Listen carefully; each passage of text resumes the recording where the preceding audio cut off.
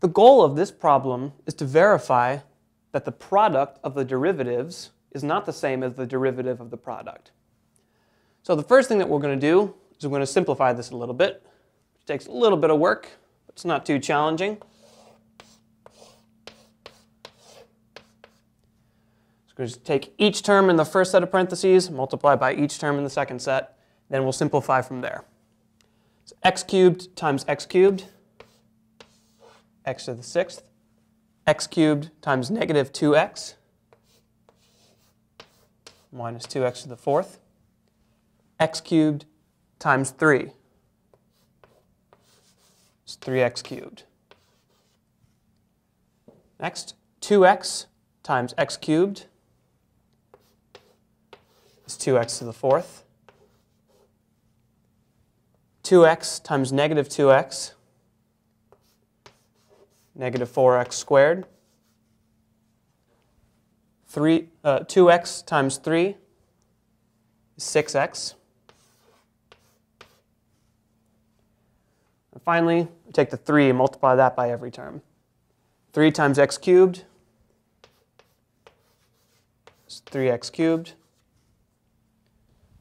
3 times negative 2x is negative 6x. Finally, 3 times 3 is simply 9. So this is a massive function, but we should be able to simplify it pretty easily. So we have x to the sixth in front. Find all of our terms that have x to the fourth, this and this. Those cancel each other out, so you don't have to worry about them. Next, we're looking at terms that have x to the third power. Got this guy over here. So I'll add that in. 6x cubed. Next, we're looking for x squared. The only one is this. So we have negative 4x squared. Next, we're looking for x to the first. These, which cancel each other out. And finally, we have plus 9 at the end. So this is a much more manageable problem to try to find the first derivative. So f prime of x, we first take the derivative of x to the sixth, which is simply 6x to the fifth. Take the derivative of 6x to the third, which is 18x squared. Taking the derivative of negative 4x squared, which is going to be negative 8x. And the derivative of a constant is 0, so we leave that off. So our first important result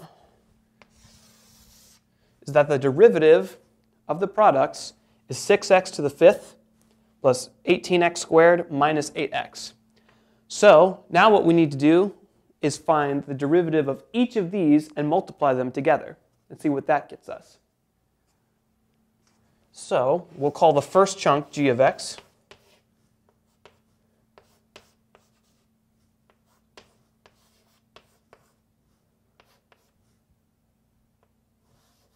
All right. So now we'll take the first derivative of g of x.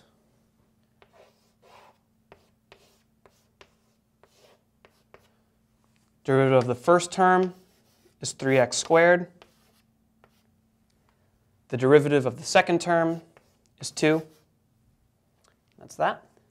So now we'll call this second chunk h of x.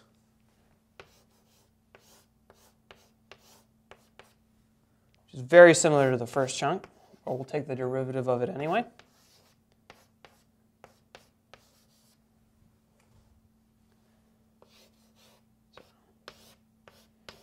The derivative of h of x, 3x squared minus 2.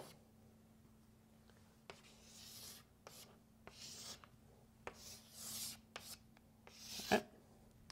So now, in order to verify that the derivative of the product is not equal to the product of the derivatives, we're going to multiply these two together and see if it equals this. I suspect it won't.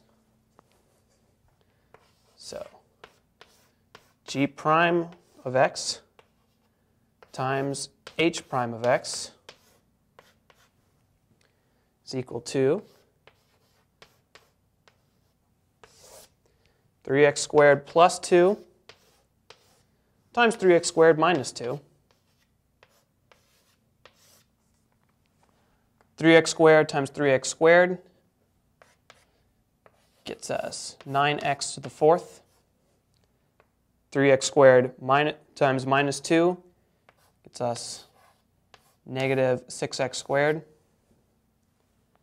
2 times 3x squared gets us plus 6x squared.